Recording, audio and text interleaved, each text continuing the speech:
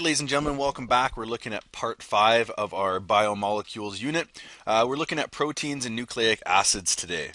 Okay, so when we look at proteins, what we're looking at is pretty much the functions to start off with.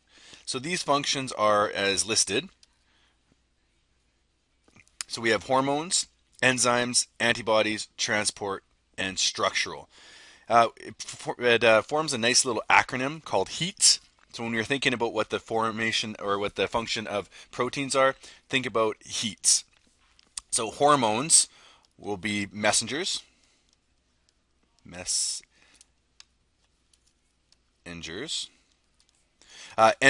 will be proteins that catalyze a reaction.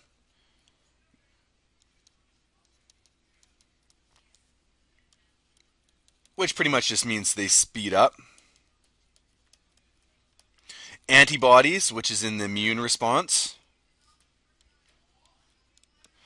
Transport, which means they carry. So this is something like hemoglobin. Carries oxygen and others. And then structural, so things like collagen, which is in lips, right? The big, huge supermodel lips is collagen, which is a protein. Okay, so we need to know this structure here, HEATS. All right, so what is a protein? It's a polymer of amino acids. So we have one amino acid that joins together with another amino acid, and then finally folds and creates a protein. Okay, so you write that part down. Look at it a little bit more. What is an amino acid? We know that now that that's what makes up these proteins. So there's three parts. There's an amino group, which is the NH2 part. There's an acidic group, which is the C double bond O OH part, and then there's the remainder, which is the R part. So if you look here, we have the three parts. So we have our NH2. It says NH3, but just go with it. We have our COOH.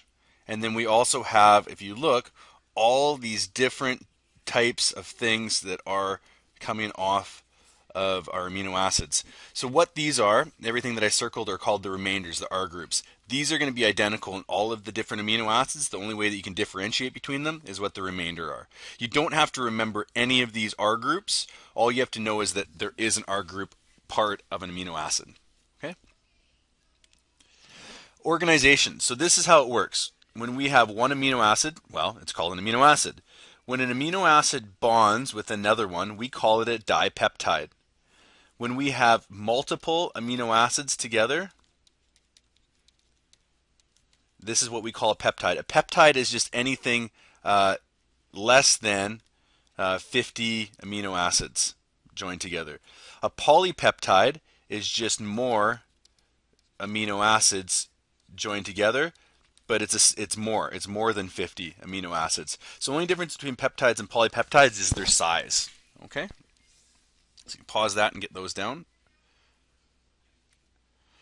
So we talked about polypeptides just a second ago. It's a single chain of amino acids, and what joins those amino acids together with another amino acid is what we call a peptide bond. Okay? So you write that down.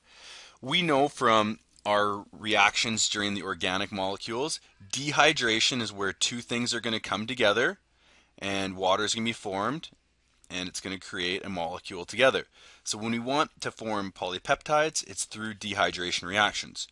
Hydrolysis is where the water is going to come, break down the bond. The OH from one part of the water and the H plus from the next part is going to be actually added to the molecule. So this would be a polypeptide, well, if we kept going, and then this would be our amino acids again. Okay? Levels of organization. There's 4 types of levels of organization. We have primary, which we abbreviate like this, secondary, tertiary, and quaternary. Primary is a nice easy one. It's just a simple amino acid chain, and it's linear, so it means straight line. And it's joined by it's joined by peptide bonds. Okay, so easiest level of organization. Well, what happens is those polypeptide chains start coiling up into something which is called an alpha helix. Here's the abbreviation, and it kind of just looks like a little coil. Or it can also go down into a beta sheet, which is the abbreviation here, and it kind of just looks like a bunch of straight line arrows on a structure. And then finally, or sorry, not finally, the tertiary structure is when these alpha and beta sheets start coiling and forming bonds together. This is kind of the first true protein. So in other words, it will not have function before it folds. There'll be some functionality in secondary structures, but it's not until it folds and starts forming ionic covalent hydrogen bonds that it's going to be able to be a fully functional protein. Quaternary is kind of like the add-on. This is where we have multiple polypeptides come together to form one gigantic protein. So I kind of use the transformers analogy from back in the day. You have all of these little transformers. That's a terrible picture. And individually they work really well, but every once in a while those transformers came together and it formed like this super human gigantic transformer that had a better function. And that would be like hemoglobin. It's made up of 4 polypeptides that all work together in order to transport molecules. Okay? So you will have to know what the general structure is and also what the bonds are that hold them together. Okay, so nucleic acid now. Nucleic acid, there's 2 types. We have DNA and RNA. So you're going to probably want to pause this to write this down in a minute. DNA stands for deoxyribonucleic acid. RNA is ribonucleic acid. In terms of differences, DNA is double-stranded, whereas RNA is just single-stranded. DNA, here's the function, lock it in. It stores genetic code in order to tell the order of the amino acids. So the way that the amino acids are joined and laid out is determined by DNA. RNA, all it is it converts that DNA code into something that's able to travel. We'll be looking at the actual processes and the functions of these in a lot of detail when we get into the DNA unit. Okay, so you can write that down. Let's look at what a polymer of, or basically what nucleic acid is made up of. So a polymer of nucleotides is what makes up DNA and RNA. So here is a nucleotide, one of these. It's made up of phosphate, sugar, and a nitrogen base. Same thing here, phosphate, sugar, nitrogen base. Phosphate, sugar, nitrogen base. So here it is. So here's a nucleotide.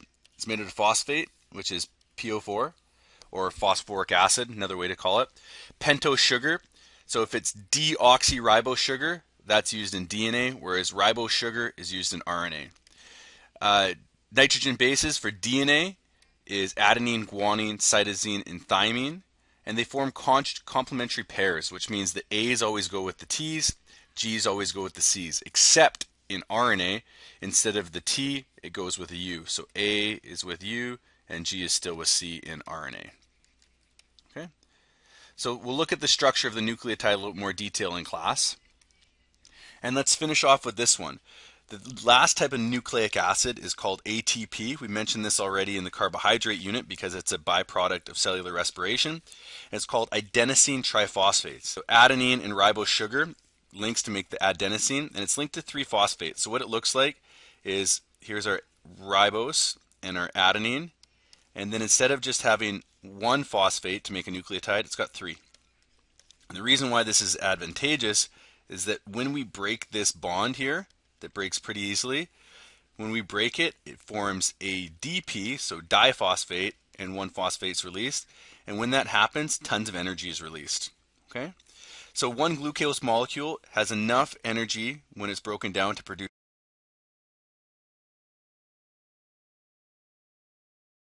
And the reason why we don't use glucose is there's too much energy to be released directly. So you break it down to ATP, which we can break down whenever we need to. Okay, so there's a lot of info here, so we're going to go through it all tomorrow. So hopefully it's not too overwhelming, and have yourself a wonderful night.